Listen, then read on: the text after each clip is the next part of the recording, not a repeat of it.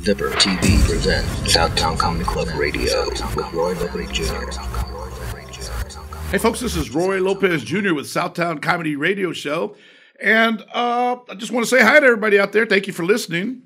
Before we get started today, I want to give out a couple of announcements. For instance, a lot of you folks out there know that I work for the Alzheimer's Association. And this coming March the 28th, I want you, if you get a chance, come on out to visit with us. We're going to have a Blondes versus Brunettes flag football game. That's right, folks. 5 p.m. at the Toyota Stadium. So if you guys get a chance, come on out there. And, of course, the first weekend over at the Blue Star Brewery will be the first show for Southtown Comedy. And our headliner that day is going to be Mr. Dave May. And, ladies and gentlemen, without further ado, our guest today is Mr. Dave May. Howdy, hi. Glad to be here. What's going on, Dave? How you doing, man? Life is good. Kicking back. A little cold, a little rainy, but you know, Hey, I just put an extra towelette under my arms and I'm fine. There you go. That works for me.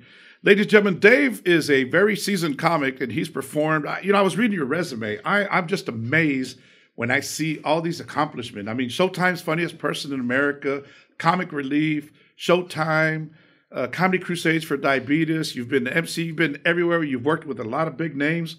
That's an amazing resume. I, as a kid, wanted to grow up to be a comedian. It was my dream.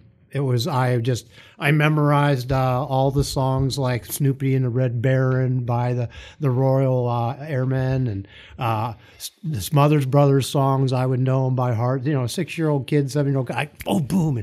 And I guess I look back, I just love that laugh. So fortunately, when I got to a point where college wasn't an option anymore, I was on that 8-year bachelor plan, bachelor degree plan. Yeah, I think a lot of us in that business were in the same program. Yeah, and I got through about 6 years, of 8 years. And but then I just discovered comedy was there, and I had not even ever seen a live comedy show. Are you serious? And I had just started. Well, I'd seen it on TV.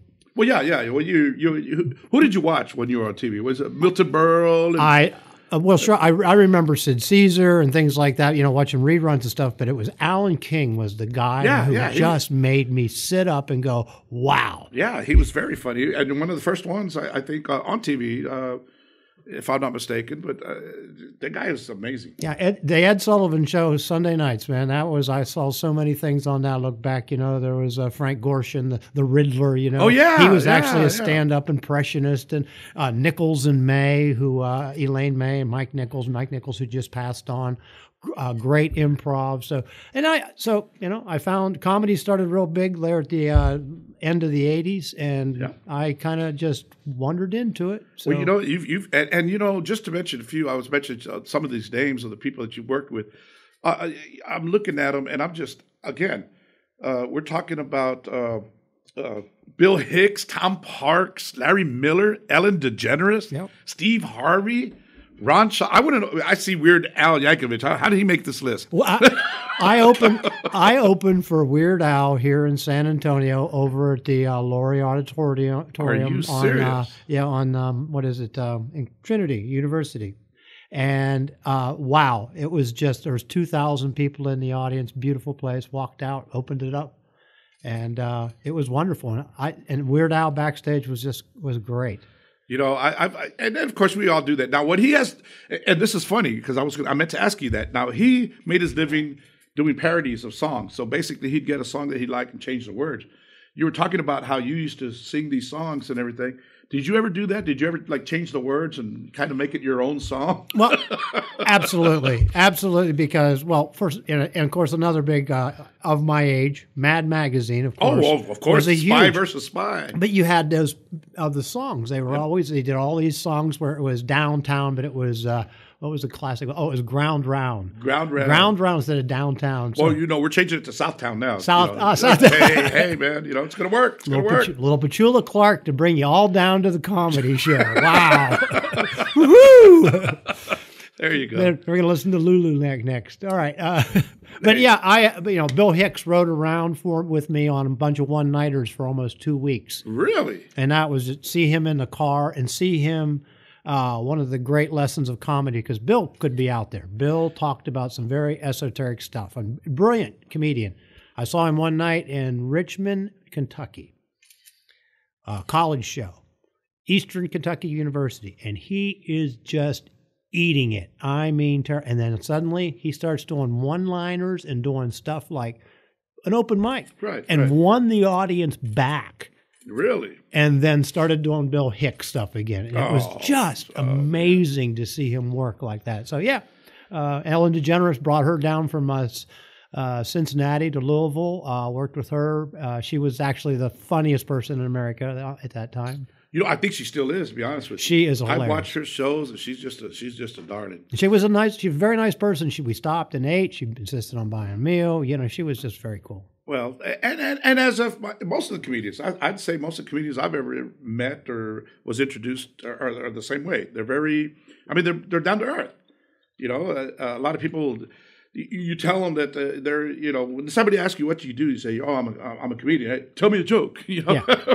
You know. Well, some of these people, hell, they'll sit right back down, and you better be prepared, man. Well, yeah, but the worst thing is you'll say something like this. You'll go, "Oh, you know, well, I'm not on the clock right now." Exactly. And they laugh, and then they go, "No, tell me something." I just did. I'm not right. Hello, I didn't sneak it at drive-by or something. What's the famous one? Hey, I don't go to your job and knock the mop out from your hands, right? I love that one. What are some of the other things you've done? I've seen that you worked on some Carnival cruises. That means you got a chance to travel, huh? Oh, yeah. I got to go on cruise lines, just go into Cozumel on a regular basis, jump on the plane, go get that quick search in Mexico. That was always fun. That was why I did it, actually. And way before the NSA. That was in the TSA. But, yeah, cruise lines were going out on the cruises were fun. You know, I got off the road a lot because I'm not the kind of person who likes to wake up in a different hotel every night and stuff, and having the 3 kids and all that. That's kind of made me stay here. Well, you're a family man. I'm a family man. That's good. That's good. So you go out just far enough so that you know you can come back. Sure.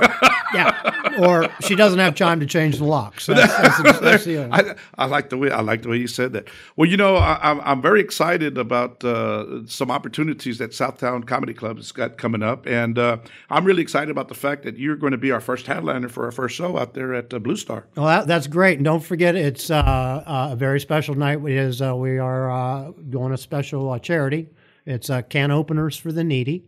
We always give those poor people canned goods, but we don't know whether they can open them up. So we're going to give them can openers so they can actually eat the canned goods. So can openers for the needy. I'm looking at you because I don't know if you're being serious or not, but that look on your face is telling me that you are.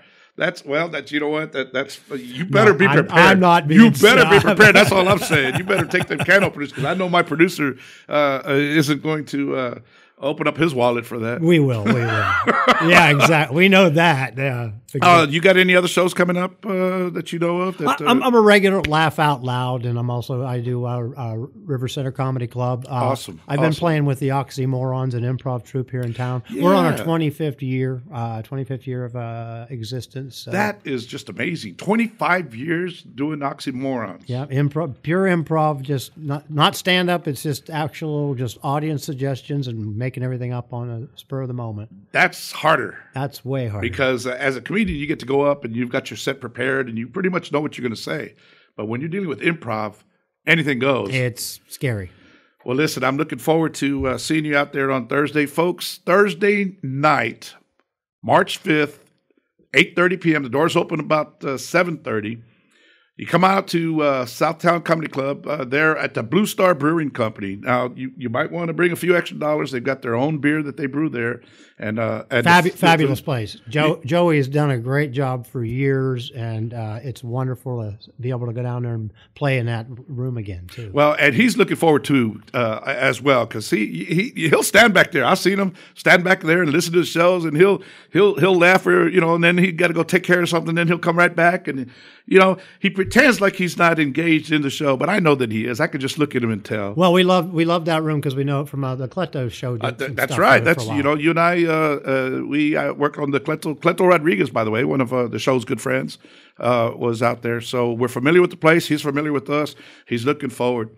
Well, Dave, I appreciate you coming out today. Hope you have a good set on Thursday. Thanks. Folks, once again, let me remind you, you're listening to Southtown Comedy Radio. I'm your host, Roy Lopez Jr. And ladies and gentlemen, big round of applause for our producer, Zee Rodriguez in the house. How's that? There you go. But thank you, Richard. I really appreciate it. And we'll see you next week.